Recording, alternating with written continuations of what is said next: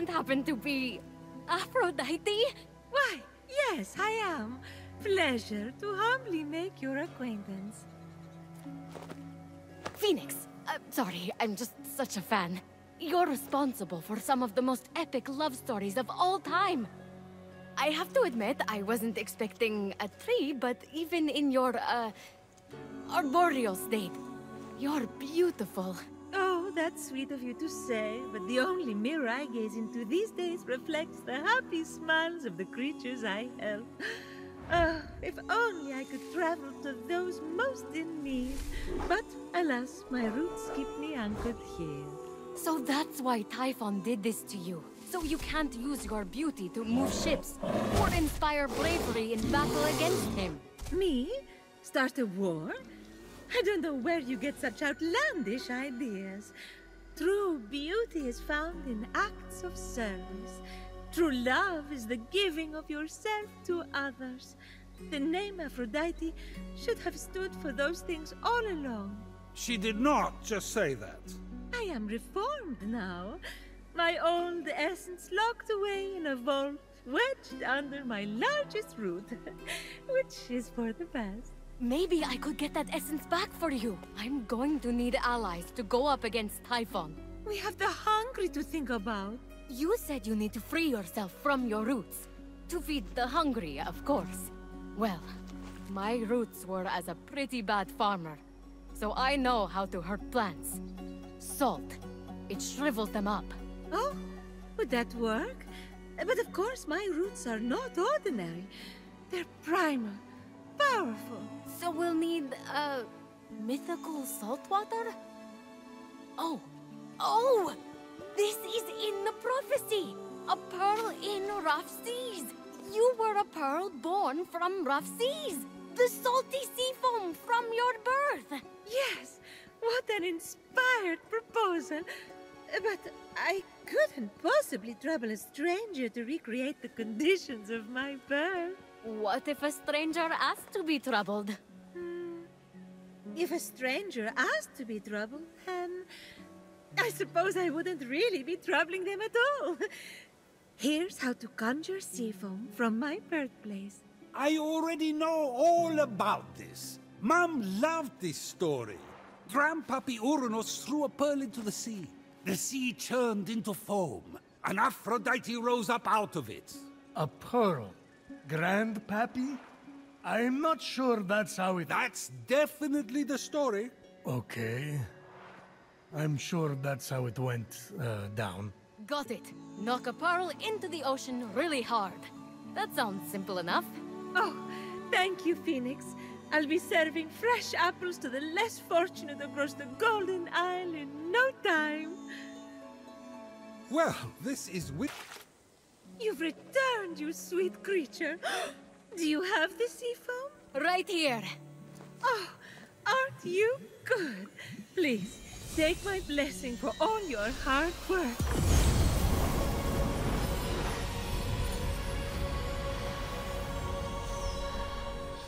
Now quick, pour the foam on my roots. The sooner I can move, the sooner I can expand my apple care. Did it work? Coming out of the foam, I was so fabulous. No, there's too many cuddly creatures that need my help. It keeps me awake at night, just seeing their little beaks and bright eyes, and those noses, those quivering wet noses.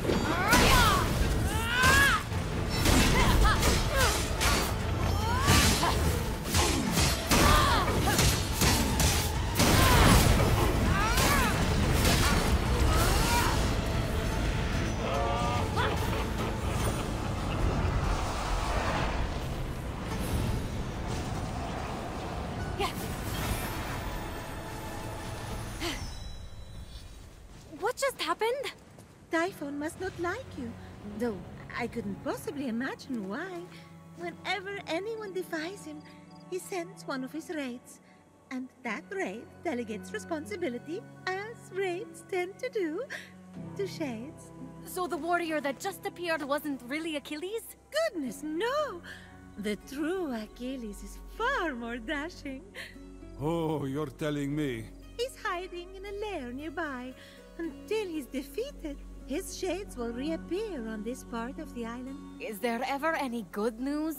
Well, the sea foam worked and I'm able to move my roots. One of them was actually blocking Achilles' lair.